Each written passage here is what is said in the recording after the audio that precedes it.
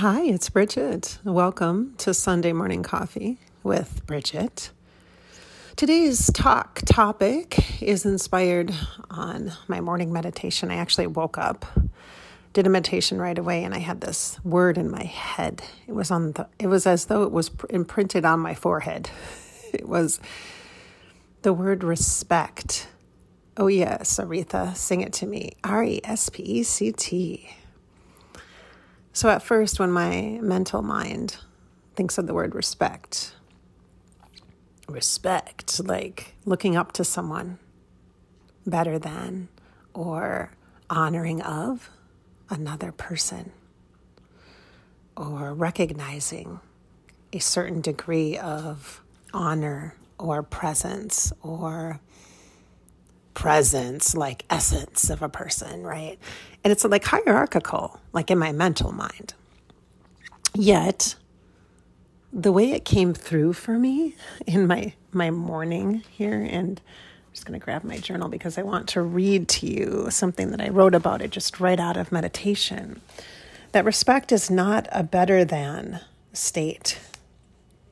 Respect as in a foundation. It is not an above scenario, you guys. It is a foundation.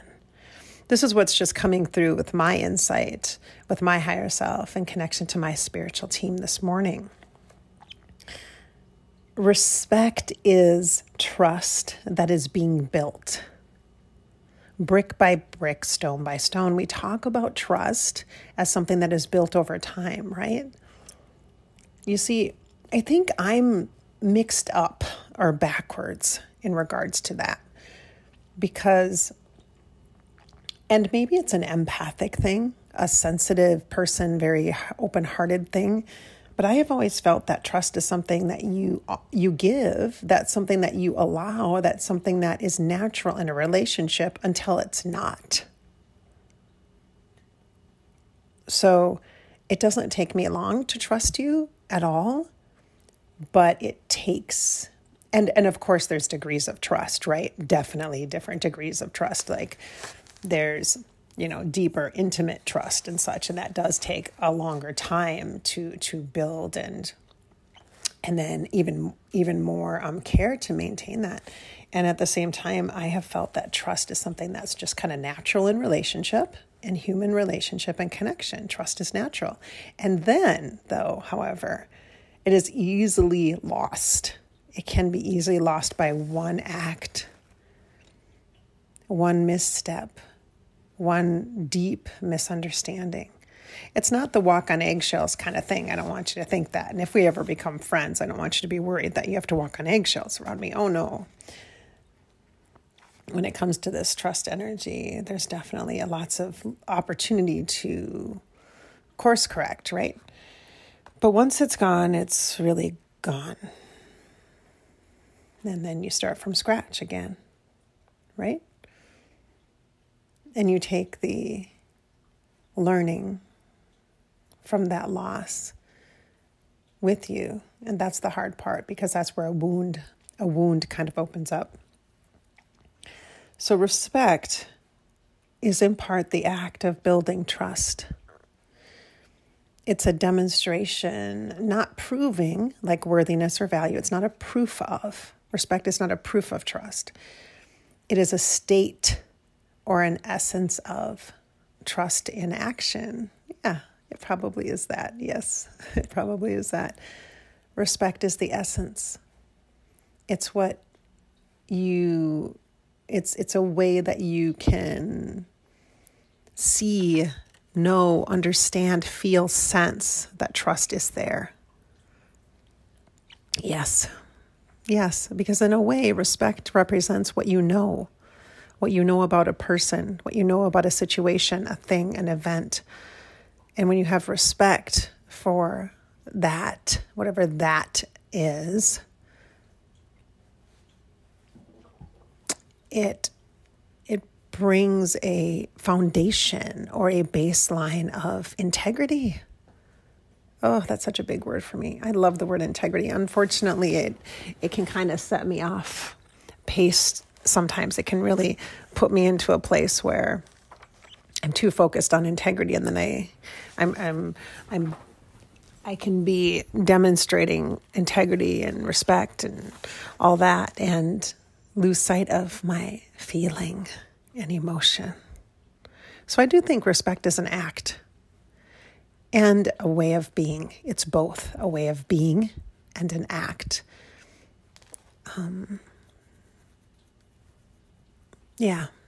Because you can be respectful and open a door for someone, or you can be respectful and allow someone else to speak, or to stop a conversation so someone else can, or to move something out of the way so someone can walk by, for example. Respectful. Yeah, I think respect is the foundation, and it's a foundation that trust can thrive in. And maybe even respect, just maybe respect is the place where trust can grow again. Maybe it can. Maybe it can be reborn. Maybe it can be safe when there is a series of respect, respectful acts, respectful ways of being, respectful words and thoughts and actions. Words, thoughts, actions. Maybe then trust can be renewed. Wow, you guys, this is deep. So when I think of respect, I really think of like an intensity. It feels like this. Either it's there or it's not. It's a yes or no. It's a hard line. I know there's degrees of respect, just like there's degrees of trust, of course. And there could be debate. We could debate on whether it's earned or it's just a natural state. Respect. It's just a feeling you have. I respect that. In other words, I respect that because I identify with you and your values, and I recognize myself in you. Perhaps that's part of what respect is. Maybe respect in some ways, you guys, maybe it's a mirror. Ooh, mirror. That's a deep tool. Let me tell you, man, that's a deep tool. That's a deep tool, the mirror. That's a deep tool for coaching work, intuitive coaching work. That's a deep tool for self-healing work. That's a tool for psychic work, for seeing yourself, looking at your reflection. That's a deep tool, the mirror, for self-love. So what if respect is a form of self-love? Yes, yes, yes, yes, yes. Yes, it is definitely that. That's how it feels for me. Here comes my emotion about respect. It is a tool of self-love. Yes. If I'm able to receive the respect that someone else is giving to me, gifting to me, granting to me, even if it's like moving aside on the sidewalk, it reminds me of the essence that I have, the light within me that is my power.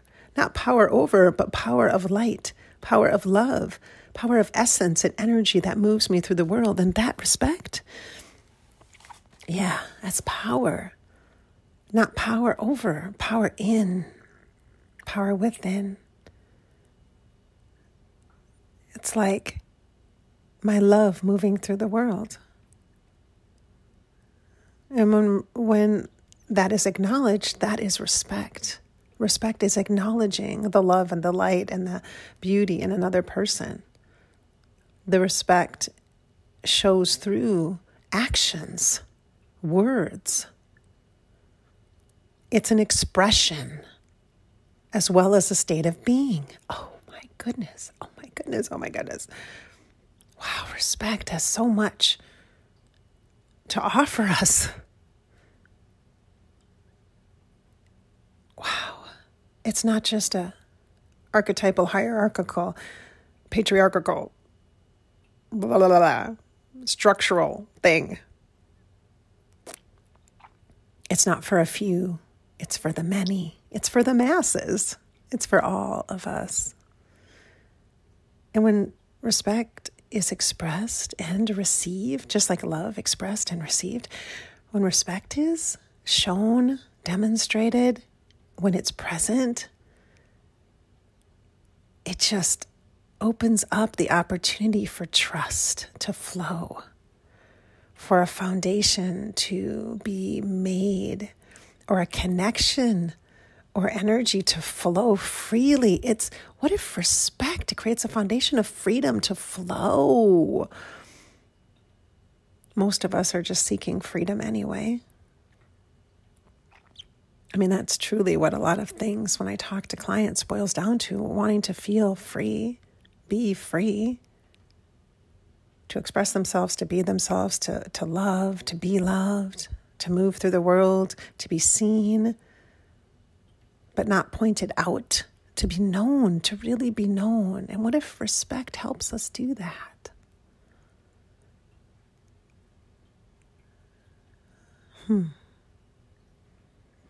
What if it does? What if it is self-love? Because don't you want another person when you're in a relationship, don't you want someone to respect you? Whether it be your kids or your partner, a coworker, a boss, etc. Don't you want to have someone respect you? And what does it mean when they respect you?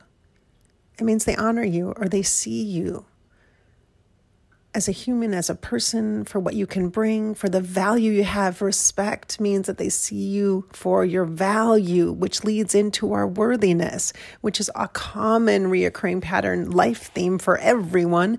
Something around worth, self-worth. You're too much, you're not enough. Somewhere along that range, we swing the pendulum back and forth between not enough and too much and that worthiness, right? What if respect is recognizing value? And that's what it really means to us. One of the most valuable things to me is trust. So it would make sense. And integrity, which is truth. I mean, all these things, right? So for you, ask yourself,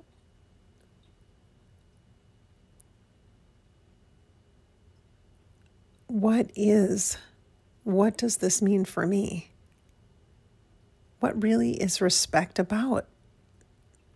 Demonstrated, receiving. When you have that with someone in a circumstance or situation, what does that mean for you? And here's the big, big question. Okay, this is like the $1 million question.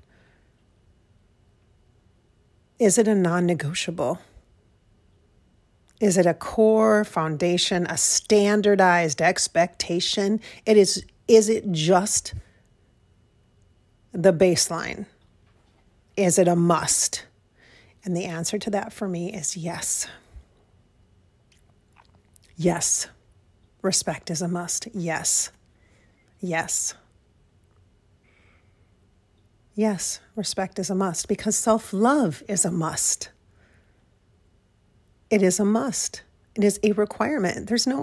When you don't have that, there's no relation.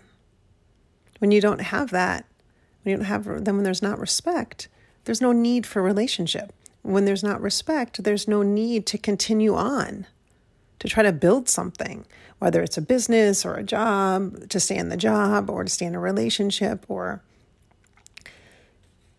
if there's no respect, there's nothing for you, regardless of everything else around it, of all the other things, bells and whistles, whatever.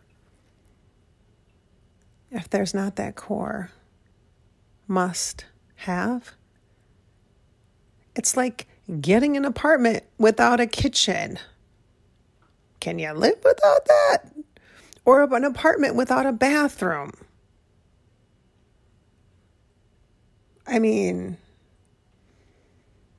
that would be helpful. I mean, I guess you could have a communal bathroom, right? There's ways around this. There's lots of people who are in relationship and in spaces without bathrooms. Oh my gosh. I'm thinking of a dorm, or a dorm, right? Or a hotel room. Like there's spaces you can live and you can be without kitchens or bathrooms, etc., right? Like a hotel room or a dorm room. But that's not long term. That's not long term. You're not going to live there your entire life, which means respect, if I'm using this analogy, is a requirement. Sooner or later, it has to be there or you're not going to be there, right? Why would you settle for less than that? Why would you settle for not self-love? Respect is an extension of self-love. That's how it feels to me. I'm like, oh my goodness, this is a lot. We're talking about a lot. You need to get your journals out if you haven't already, because there's a lot here. Whew. Respect as a foundation. Yeah, I think it's a baseline. Yeah, it does show that trust is being built and that it's in existence, or it's in the process of being created. But without respect, there isn't trust. There can't be. There just can't be. There can't be. Respect feels something like, to me, if I had to choose, it definitely feels more external, more expressed, or in action, an actionable thing, a behavioral thing. And like Aretha said, right? Find out what it means to me. Respect. What does it mean for you? What does it mean for you? And there's all sorts of other words that are going to come up here. Like for me, I said integrity right away, and trust. Trust was the first thing that came through, then integrity. And then self-love and value, worthiness. All of these things are connected to respect. The word honor came through. It reminds me of the essential oils I've been using. Emerald Temple. You can look it up online, emeraldtemple.com. And I've been using honor oil. And it's very yellow, very solar plexus, very spirit connected. And I was reading the invocations last night for the oil of honor. And it was about like worthiness, basically. It was about worthiness and them really honoring ourselves and our value as a human, as a person, recognizing that you have so much to offer and that you are so much and you are enough for yourself. You are so much that you're enough for yourself and everybody else in your life. You don't have to try. You just get to be. You get to be you when you're coming from your core. So when I feel into this energy of this honor oil, I think about respect. What does it mean to have respect for yourself? Personal respect. We call this self-respect. Where's your self-respect? When we act in a way that another can recognize that we're not treating ourselves very well, we are not even being kind to ourselves. In fact, we are abusive to ourselves. Self-respect is a huge thing, especially in this time that we are in, when we're working so much with self-love and the awareness of love and the amplification of love. And understanding what that is, what that looks like, what that means. It's not just a spa day or a pedicure. It's so much more than that. And creating that space and that room for us to have the self-love. Well, in order to have that, we also need to respect the innate needs that we have. The dreams, the wishes, the desires, the wants, the need for time, the need to create space and room to process, to think, to let our minds wander, to daydream, to have time that we would deem as unproductive, which really it is so productive. It creates efficiencies and pockets of energy in other areas of our life throughout our day, by the way. When you spend that time with yourself, it does create room. The things that we need, we have to become aware of and respect.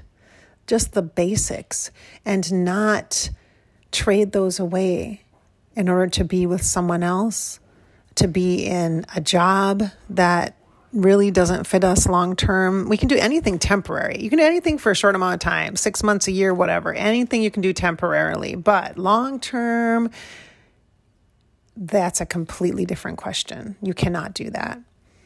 And so the energy comes into play of you cannot trade away the things that you need, that are most important to you, that are valuable to you, so that you can stay or sustain, so you can avoid change, so you can avoid growing pains, so you can avoid difficult conversations or conflict. No, you can't do that I mean, you can. It's called settling. It's called being miserable. It's called lacking respect for yourself. And then how are you going to respect anybody else?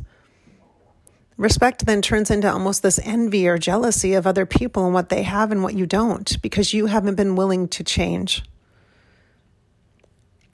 So if you start with respect and self-respect, what does that mean to you? Like, what does that look like?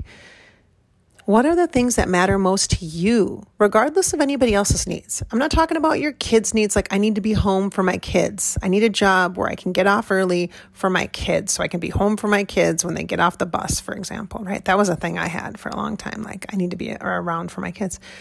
That's not a self-respect thing. I'm talking just about you. You. What matters to you? Like, what's important to you? Like, what do you need?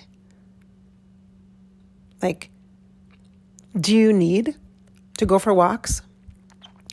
Do you need to, do your yoga every day? Do you need to have time to paint? Do you need to eat a certain way? Like in the morning, start your day off in a certain way, or before you go to bed at night? Like, do you need to read a book or do certain things like kind of ritual like to help you to have a good night's sleep? Do you need a good night's sleep? How many hours of sleep do you need? Are you a person that can live on 5 hours, or do you need, like me, 9? I'm a niner. I'm a niner, 9 hours of sleep. All of these things, the knowing of yourself and what you need, it supports self-respect. Respect for you. And it then builds trust within yourself, which then makes it easier, newsflash, easier to trust your intuition and your spirit and messages you get. And it gives you a solid core foundation for trust, just a solid core foundation for trusting yourself. You're going to have self-doubt. It's normal. But you will not succumb to it because you have a solid foundation of respect, self-respect. You know what you need to be a person the kind of person that you want to be in relationship with, the kind of person that you want as a coworker, the kind of person that you want as a parent, as a friend, as a partner. You would want that. You be that person for you. That is what respect is about. That's you honoring the needs that you have, recognizing you got some core needs related to your values, related to your beliefs, that every once in a while you got to revisit, have conversation with yourself, with you, not other people telling you, but with you, what fits with you.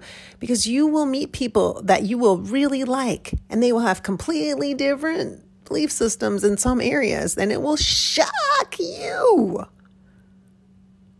But it doesn't mean you have to all of a sudden not like them or kick them out of your life. You can just respect where they are coming from is their baseline of need, and where I am coming from or you are coming from is your baseline of need. They can have theirs and you can have yours, and you can still be in connection with them. You can still work with them as coworkers. You can still hang out with them at the holidays as family. Totally possible.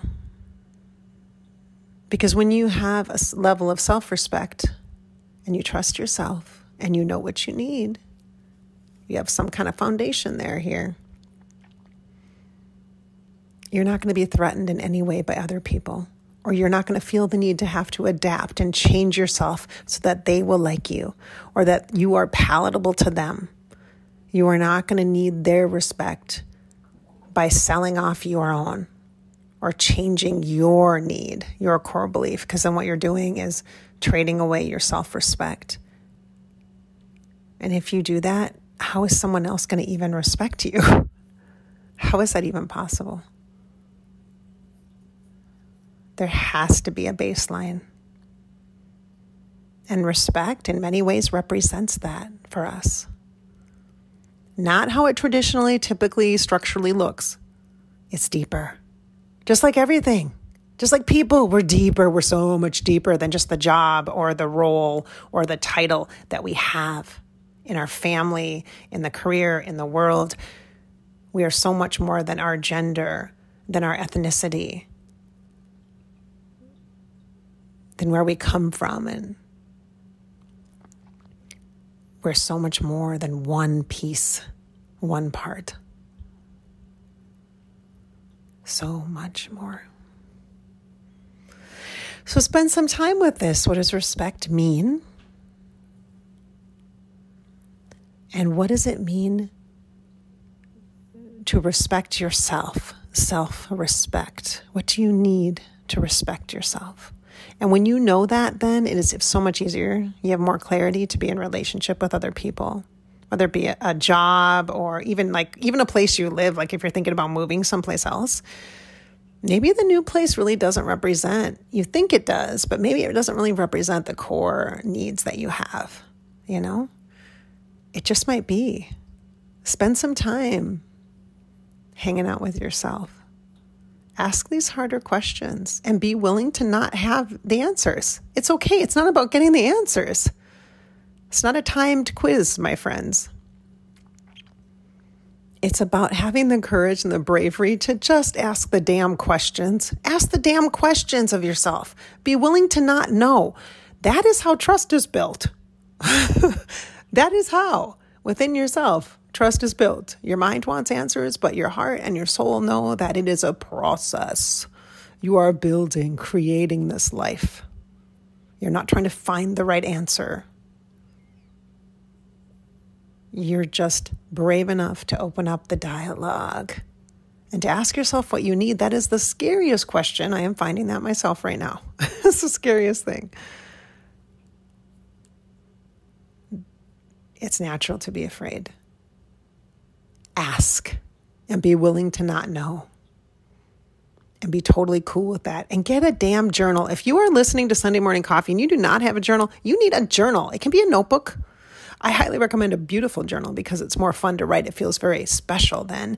And a great pen. There's some great pens. Try different ones. Gel pens, other pens, heavy pens, metal pens, pencils, colored pencils, markers. Try different things. It makes a difference. I am telling you, the way something feels makes a difference. Yes, it does. Especially for you, my empathic friend, my sensory person that I know you are. Our senses are so heightened right now. It's lovely and awful. So this is Bridgette. Thanks so much for listening to Sunday Morning Coffee with Bridgette. This is my podcast here on Above Life channel on YouTube. Above Life channel is one of my YouTube channels. This is where I share my psychic and mediumship work. Every week on Monday, I do a channeling video with an afterlife celebrity guest. Because why? Because they're interesting and they provide us with insights to encourage us, definitely to inspire our spirit. I also have another YouTube channel, and that is Fairy Grasshopper on YouTube. Fairy Grasshopper. It's a place where I kind of have a catch-all for all my intuition stuff. So I share about intuitive topics there. Sometimes I do channeling of other types of energy, like archangels, for example, saints, God, goddess aspects, and deities, totem animals as well from time to time. I also share a vlog over there about my psychic life, so you'll get that as well. I talk about tools, tips, techniques, things that help understand energy more so that you can understand how to be a very awakened and aware spiritual person that's having a real human life, because spirituality and intuition, energetics, healing, all that has to make sense in our human life. It has to be real so that we can use it for human life living. That's the point, is to integrate. And it needs to be practical. And so I share that on Fairy Grasshopper on YouTube. Thanks so much for listening. Thanks so much for being here. I hope I've inspired your spirit, filled you with some hope today, and encouraged you to live your life. After all, that's the point here, isn't it? It's your life. So live it. Just live it.